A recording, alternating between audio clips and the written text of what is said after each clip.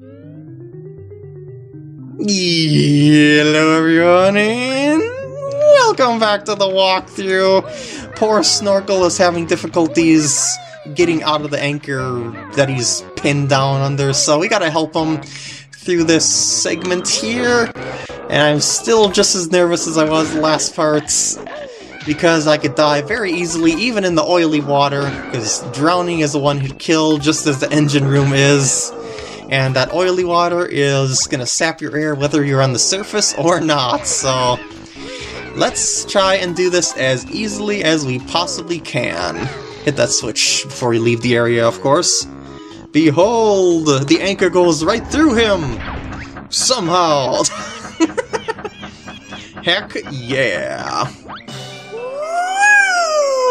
By the way, this is looking like another 3-part world, if I recall the time it takes me to beat this world correctly. It takes me about 45 minutes to an hour to beat this world, 100%, so that's a whole lot of progress to be lost if you should die, hence why I am very, very nervous about messing around in this world at any moment in time. So here we go, let's get ourselves out of here as quickly as possible. That is not good right there, so I'm gonna go back over there and get my air refilled. Yeah, do not take any chances here if you can help it, because you will regret it if you should die even once on this world. Alright, it's going under, and I do mean under. And this is better pacing, I think. There we go, okay, that's good. Now I just want to grab that Jiggy here before I reach the surface. Just get out of the water, because I'm using double the air when I'm under the water too. And there we go. Now there's another thing we gotta do here.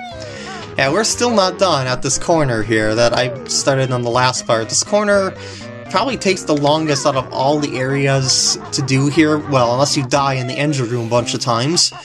But yeah, this one right here. Oh no, I didn't mean to fall down the hole. No, anyway, watch this. See, for some reason you get automatically pushed underwater, even when you're at the surface there. I don't get why that happens, but that's absolutely guaranteed to make you use at least 1 unit of honeycomb air there. Anyway, I did not want to fall in there whatsoever. I'm just feeling so pressured right now. Alright. We're good. For now.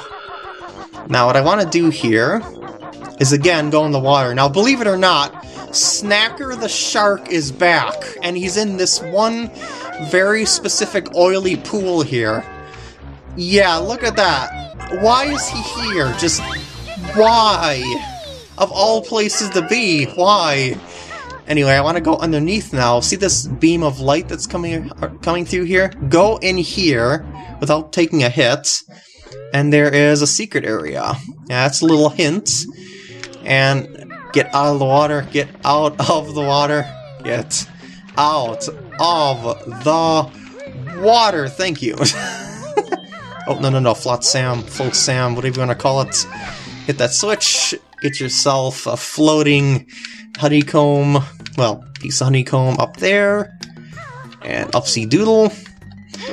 Away we go.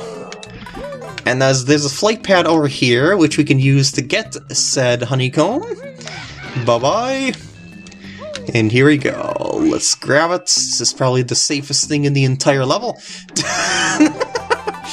And there we go. Alright, now I think what might be the safest is just, well, actually I should get those gold feathers, because there's more boom boxes hanging around these parts, and I like to be at max, and I am at max now. So down we go back under. Oh boy. Now, what I'd like you to do here is exit via this gap very quickly, and I mean very quickly. There's a gap between... Oh, he can't get through there.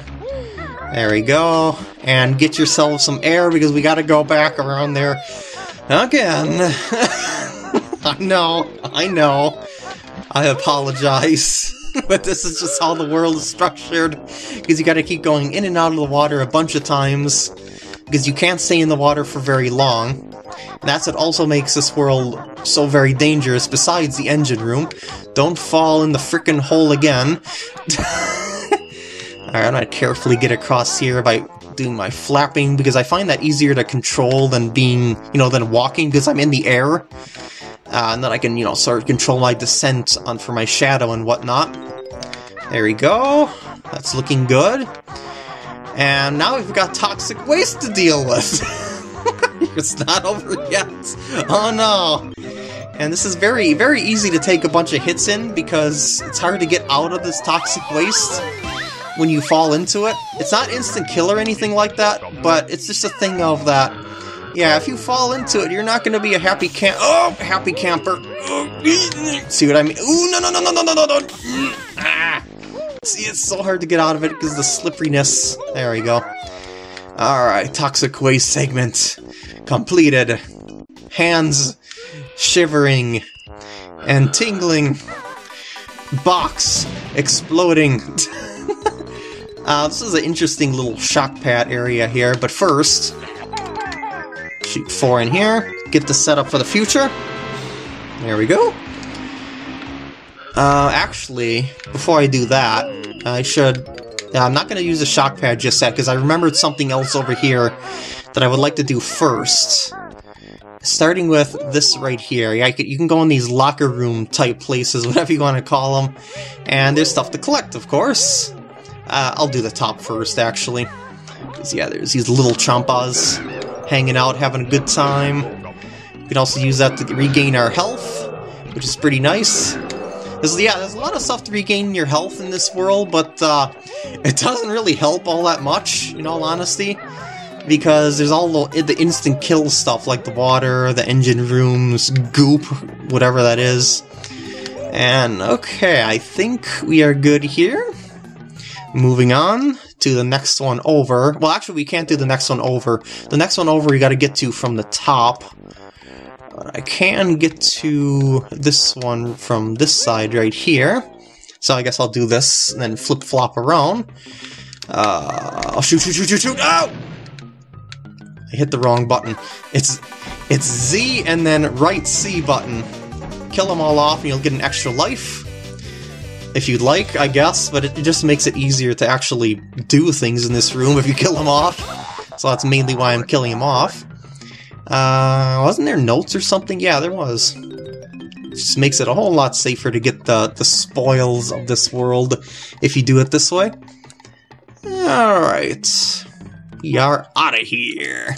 Now, we can't... This is a tricky one right here. See that crane over there? We can only get to that from the actual ship, because it's blocked off from both toll booth type things right there, and there's one on the other side. So that's a tricky one to get to, and it's like a puzzle in itself to get to. And I'm gonna hop down through here. This is the last one that I was talking about. There is, of course, more collectibles to get.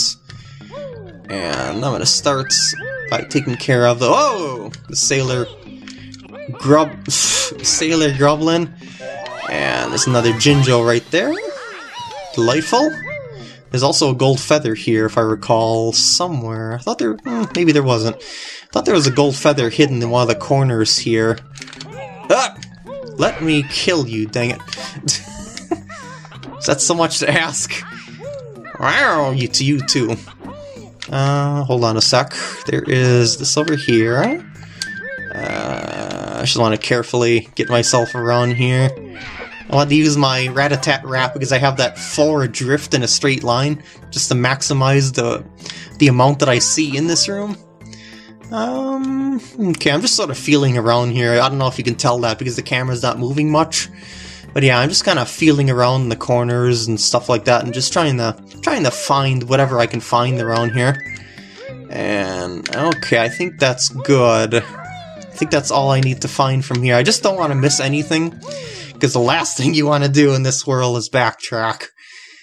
And okay, and also between these places, you can find eggs. Just because, why not, I guess? Just a little extra hidden area. Now I'm gonna go back over this way. And remember this crane over here that I said that I was gonna... Well, I didn't say it was a crane, but it is a crane. But there's a shock spring thing here that I actually said. And it's over here. Well, if you use it like this, you're gonna hit your head here and you won't be able to get up through that. So what you gotta do is move away from it, then spring upward. I really like that, actually. It just seems like a fancier way to actually use one of those things. And now I gotta hit that with the beak barge, and I also gotta run over there as quickly as humanly possible. And I don't have running shoes this time, so let's run up here. Well, climb up here very quickly. I don't think that gold feather is worth it right now. Oh shoot, I didn't mean to do that there. Well, I think I made it in time. Yeah, I did it. Heck yeah. Now that we're actually on the ship, because I basically cleared out the edges there, so I'm gonna start on the ship, and I gotta be careful because there's still more of these duders hanging around here, you know, the grimlets. So here we are in the kitchen. I love this room. This is pretty clever. Yeah, it's actually a kitchen hidden underneath a pipe. And you'd totally miss this out. I miss out on this unless you're going for 100%. And beware of the stove, by the way, as well as the ovens. Ovens and stoves are hot. And yeah, I'll just sizzle myself here just to show you. So otherwise, you'd have to do the power of the Wonder Wing to get across that without taking a hit. There's a knife up there. Nice little detail going on there. And I'll just carefully wander around here. And I guess I killed the cook. I kind of feel bad because I was going to ask for a hamburger by someone, but then again, I don't think that they probably wouldn't feed me anyway. And there's also another grimlet here, I think. Yeah, so I'm going to carefully go around here. And hit this open. Yeah, there's all sorts of secrets in this ship, just like Mad Monster Mansion. Alright. Oh, it's the captain's room. Hi there. Captain, the first mate. One of the two is each other, I'm not sure. Couldn't really tell. Didn't really have any special insignias or anything like that. Oh, there's a wall between me. Well, that'll stop me, of course. Oh, there's another one. There's the second mate. I guess, I don't know. And we are out of here, okay. Oh, wait, did that other window have something hanging around the edge? It probably didn't, but I just want to check for kicks. Let's see here. No, it didn't, okay. Just thought I would check that, because you never know.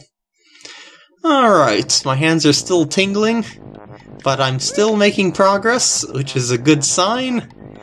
I'll kill you off, just to get you out of the way for the future.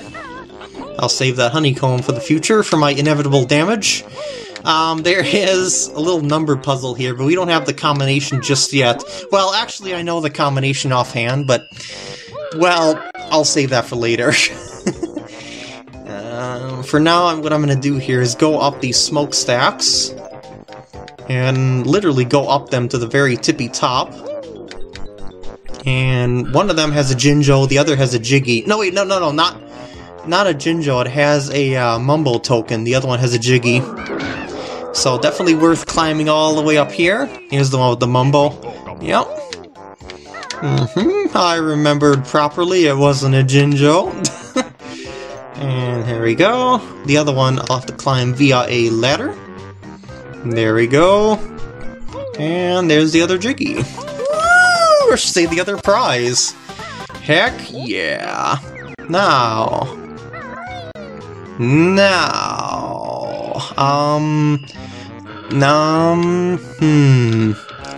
I think I would like to go and get that number combination now, or at least show you where the number combination is, I should say. So I'm gonna flop down over here. Are you alive? No, you're not, so I'll be able to go inside you. The number combination is on the side of the ship somewhere. I forgot exactly where it is, but I'd just like to show you. I do believe it is 132111, if I recall correctly. But let's see if I'm correct. 312111. Okay, I didn't have the number combination memorized. And I just saved those notes here for later, because I'm just gonna have to come back up here anyway to get up to that horn-blowing area anyway, so yeah. I planned that out nicely. And since I'm coming around this way anyway, I'll grab this other note that I got from that side. So, okay, 3. By the way, if you make any mistakes here, you will take damage. But it's not a one-hit kill thing or anything like that. It's just mainly memorizing the first 3 numbers, and then doing the last one as 111. So yeah, watch this. I'm gonna get this in the cutscene. Yeah! And with that, I'm gonna end off the part here. I hope you enjoyed, and I will see you in the next part when I hopefully finish this world without dying. Hopefully.